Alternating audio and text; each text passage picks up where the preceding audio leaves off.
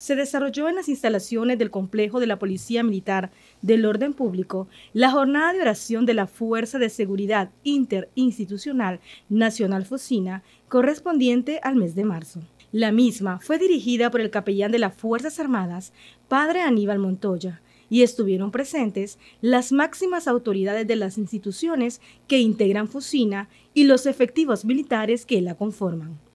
Llevamos a cabo una jornada de oración básicamente para poder juntos, todos los miembros que conformamos las diferentes instituciones operadoras de justicia, tener un momento especial para poder encontrarnos con Dios, para poder dedicar todo nuestro trabajo, nuestras actividades diarias a ese Ser Supremo que sabemos que nos da la inteligencia, la sabiduría y que nos guarda siempre en cada trabajo que hacemos. Así que es grato poder amanecer un nuevo día y poder dar gracias a Dios por todas sus bendiciones y por toda su cobertura. Tenemos un compromiso con la patria, es un compromiso de servicio.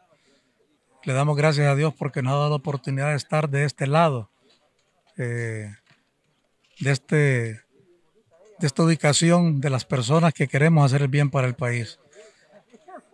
Y el llamado es a las diferentes instituciones, a los diferentes operadores, a cada miembro de Fuerzas Armadas, de Policía Nacional, Policía Militar, Fuerza de Maras y Pandillas, que siempre den lo mejor de ellos.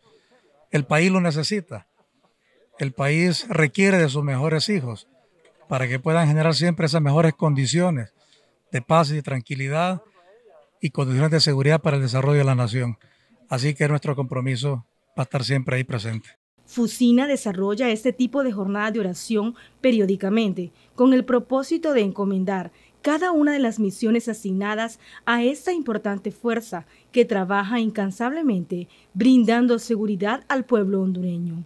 De igual manera, se puso en manos de Dios la misión del proceso de elecciones primarias que se desarrollará este próximo 14 de marzo del año en curso, informó Heidi Cárdenas en cámara de Olvin Oliva.